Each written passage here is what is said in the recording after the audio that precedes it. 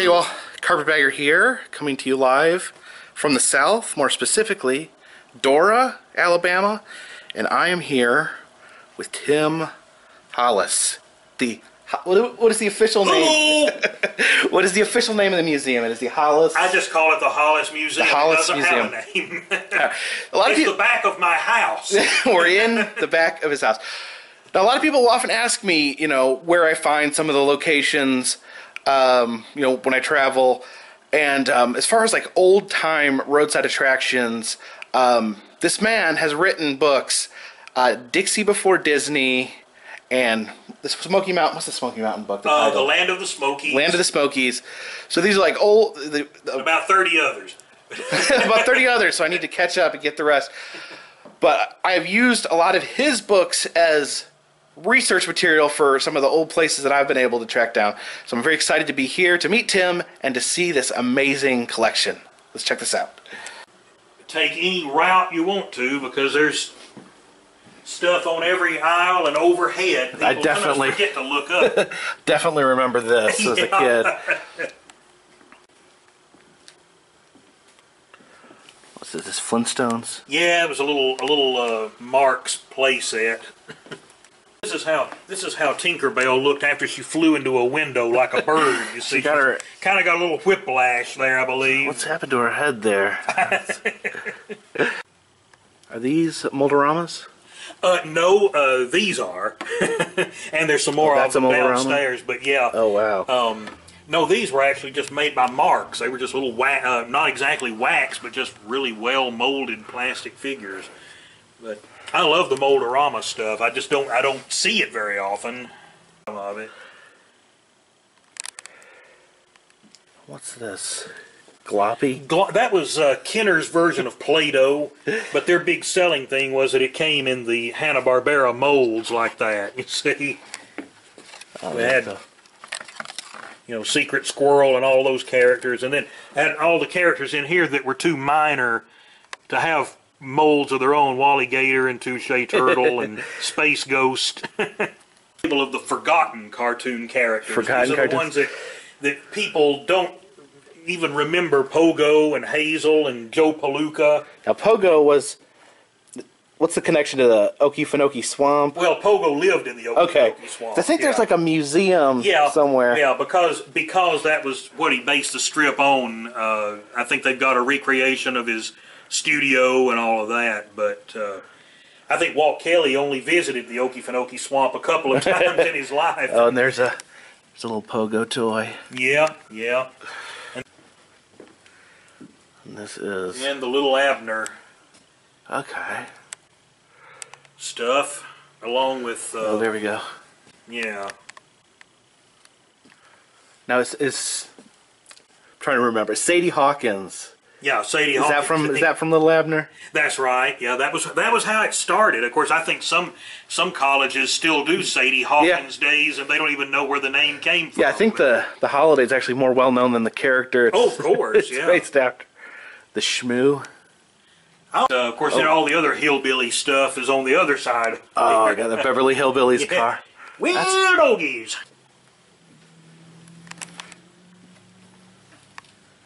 Mighty Mouse. Mm-hmm. It's different looking than the one I remember.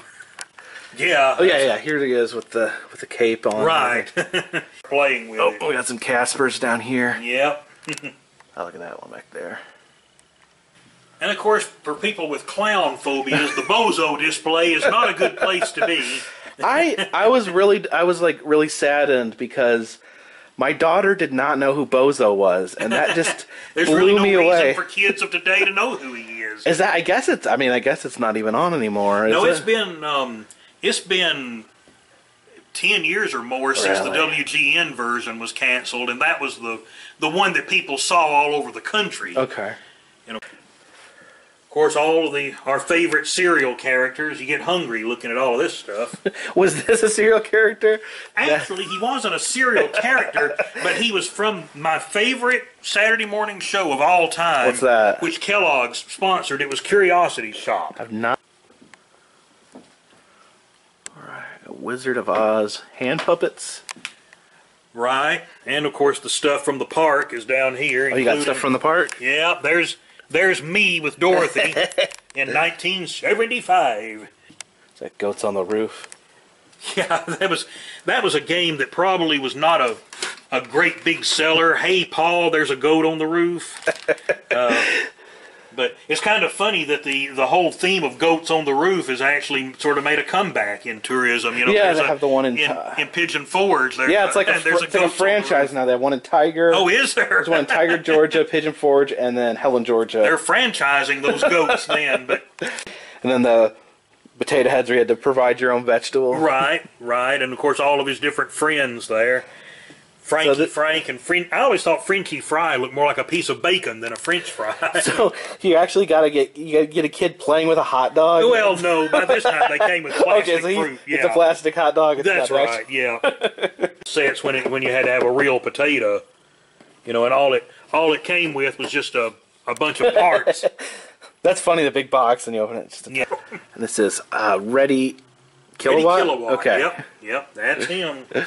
For you, you know, because playing with colored mud, but you might get it at one of your birthday parties from some kid whose parents hated your parents. The little bitty things. I mean, can you imagine how many of these probably ended up in kids' noses and throats over the years? Yeah, they don't make kids' toys that tiny anymore.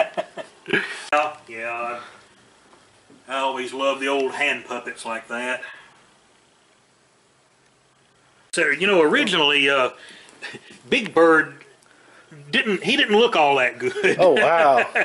He looked kind of like someone you might tell your kids to stay away from. And of course, Oscar the Grouch was orange in the beginning. Oh, yeah.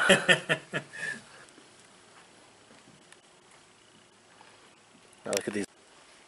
What's this? Sparkly the 7-Up elf? I don't know if I remember guess so, that. yeah. I think he must have been a Christmas promotion. Sadie Hawkins.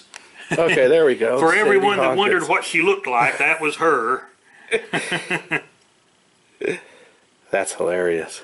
Down into the cave. It's a whole other world down here.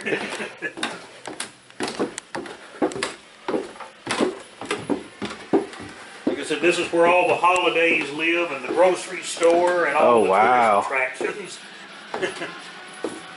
Got a Piggly Wiggly pig. Got some original Mountain Dew, and then I guess White Lightning would be the rip-off of Mountain Dew. Yep. Is that Piggly Wiggly or is that something else? No, actually, that was the emblem of a chain, a local chain of barbecue restaurants. Bob Sykes Barbecue. This is from there's Billy Bob from Showbiz Pizza. That's right. Yeah. Rock of Fire Explosion. And there's this Kentucky Fried Chicken. This was an old pie display. Oh, so they'd like put pies in there? The fried pies warm. And then you got Colonel's face in there. It looks like Lenin's tomb with Colonel Sanders laid out in there. Some more KFC stuff. Oh, yeah. And, of course, the chandeliers, which they used to have those in all of them. Oh, that's amazing. This is my own baby bed. Oh, yeah? And the photo, that's me on the same mattress with the same stuffed cat in the background. Oh, so, that's it. like I said, my family kept everything. This aisle is the furniture that was in the house when I was growing up. This was our breakfast table and my old high chair and the refrigerator that was in the kitchen and all of that. So. Oh, wow, look at the clown on that ice cream. Yeah.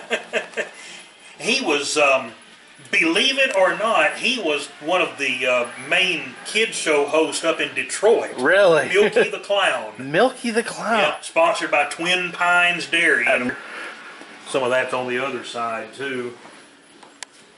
You don't see Tasty Freeze very much anymore, but they had their own set of characters. Oh, this is T and F. T and F, yeah. Ice cream. Well, this must be T in the hand puppet. Yeah. That is Little so cool. T. And then Tasty Dog. Tasty Dog? Right. Apparently they maybe tried out a few different mascots over the years. Yeah, they did. I love the old Florida stuff. It's so cool. All the souvenirs. Yeah, This is all different. You got an orange bird right there. Yeah, yeah. And then At the Citrus Tower, of course. Now there's no orange groves anywhere around. Yeah, I've actually been. Tower. I've been up there. That's just like condos that you all can you see is gated neighborhoods all over the place. You were asking about the Moldorama stuff. Those are the other ones that I have there. Here, yeah. Of course, the mermaid from Weeki Wachee and the white porpoise is the one I got as a kid at Citrus Tower. Yeah, they actually still have that mold at Weeki Wachee. I'm glad. And I've not seen an octopus before, and there's looks like a shark jumping out of water. Yeah.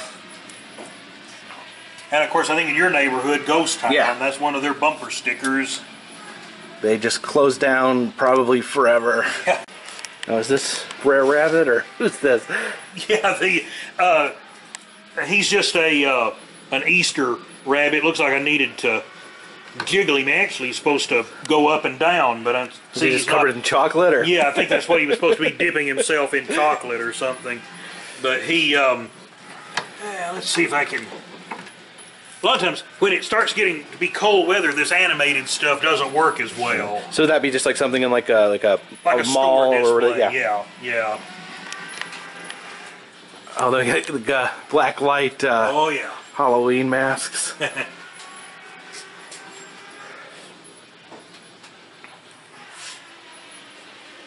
Have to jiggle the moose too. Where'd the moose come from? The moose was part of a display from one of the old stores in downtown Birmingham. Every Christmas, they had a thing they called the Enchanted Forest, where you got Santa.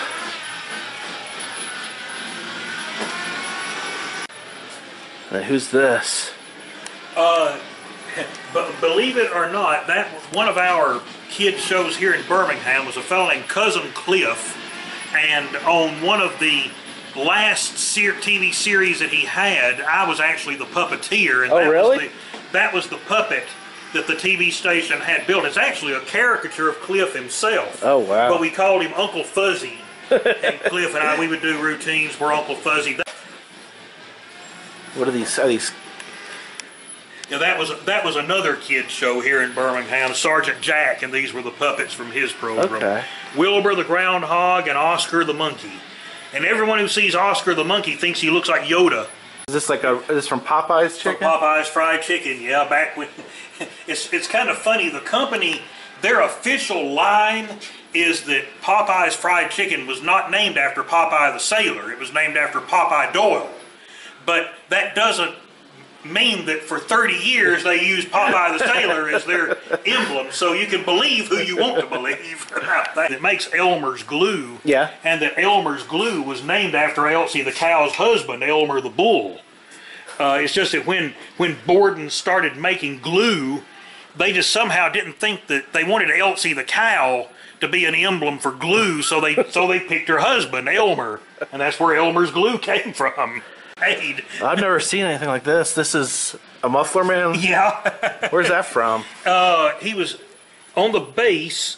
He's from the Lumberjack restaurant in Mexia, Texas. Wow. So, I don't know if you can go to Mexia or Mexia. I don't know how that was pronounced, but you can probably go down there and see if anyone remembers the Lumberjack Cafe. Yeah, he could be. Who knows? He could be repurposed somewhere. Could be. Of course, they were all Moldorama.